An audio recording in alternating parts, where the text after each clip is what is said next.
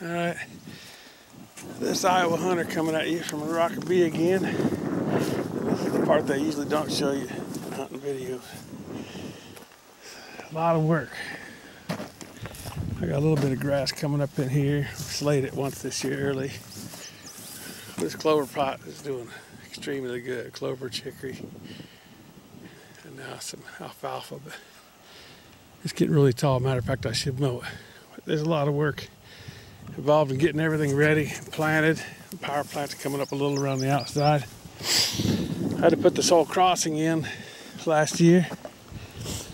Just got the tire changed on this Kubota. Went flat and then came off the rim coming up this crossing. Blood, sweat, and tears. Whatever you put into your land is what you'll get back out of it. I started putting some riprap down here, but this ain't nothing. That'll just act as a French drain once I throw the rock in there. But there's belly dumpers of concrete in the bottom of this thing. It's really solid. But what I want to show you this year was, man, if it held up this year, anything will happen. I got trees all over my ground. Clover up on the edge of these fields that I rooted down 3 feet. I don't know if you can see the roots on some of them plants, how deep they are. Down in there. And on top of that tree, that's all just caved away and gave way from this rain. If I put a crossing in like this, the water's coming toward you this way. What you don't want to do is short yourself on this edge right here, where the water comes into this edge.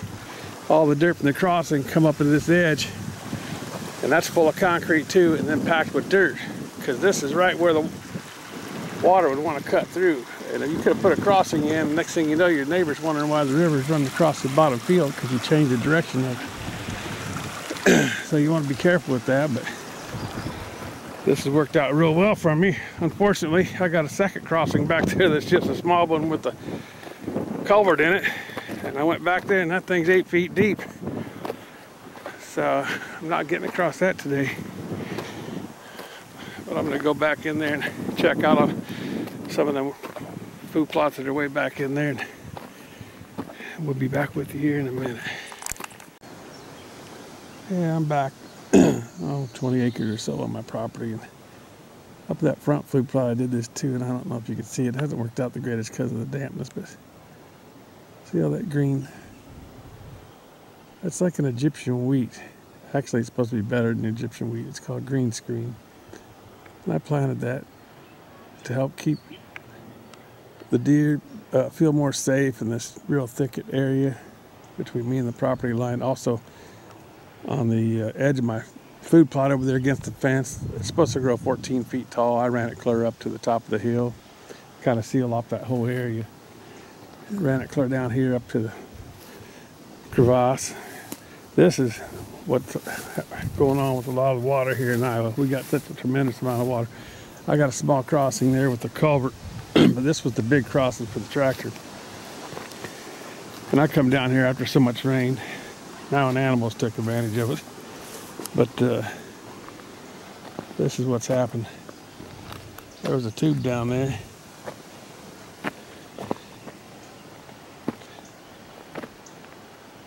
This is what they call it, a falls area, where that sucker's over 8 feet deep. Look how thick that is to get down in that ditch. And then when you get up on this side, it's not really quite as deep. You can't even see the daggone ditch, it's so thick, but you know, it's only, oh, probably 5 foot deep, I'd say. And this area, big enough for a deer or a person, but you ain't gonna fit the Kubota across here.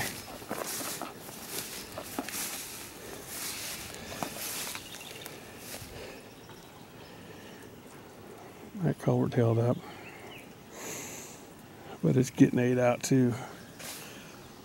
I'm gonna have to get back in here and dig this whole thing out, and I'm gonna put a 24-inch culvert, you know, 8 or 10 feet long in here. But all along this goes down into, feeds into several other big ditches. It's taken some of them ditches back 8 feet this year, had tremendous root growth in them. But we're gonna head up to the top 40 and 50, see what we got going on up there. The rest of it's on foot. All right, here we are up toward the back 50 at the Rocker Bee or whatever. And it's been just about 30 days. It's the 12th of June, the 12th of May when I planted most of this stuff. When you look at it from a distance, it looks like it's thick. I suppose some of it's thicker than others. Like I said, we've had a terrible time this year. Farmers planted fields that didn't even grow. This is all Whitetail Institute clover. In the lower area down there. It's going, it's not going as good as this upper area. Some of this stuff has gotten bigger.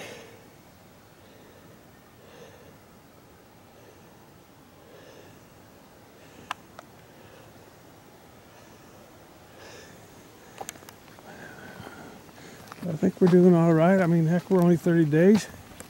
I'll probably come back in here and throw seed out over what I think is a spot that didn't get it very well, but to me it don't look too bad.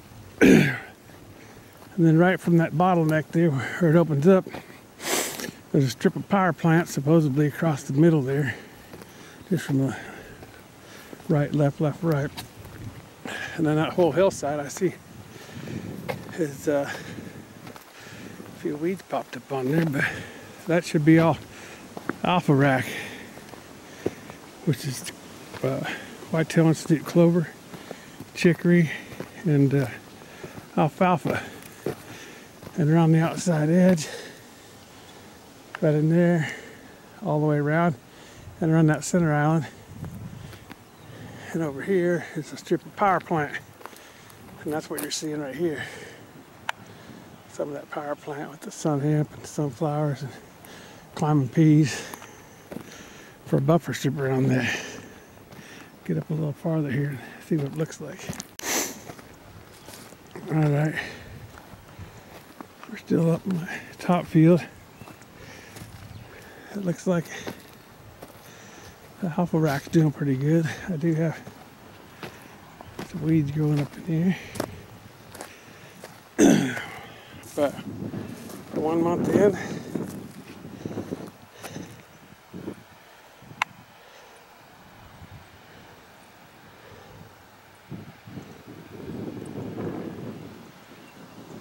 it's got a nice little carpet. I'm sure even though it's short, the deer's probably feeding on it already. I'm going to go up here to my Wild Game Innovations 360 and pull the card out as I go by.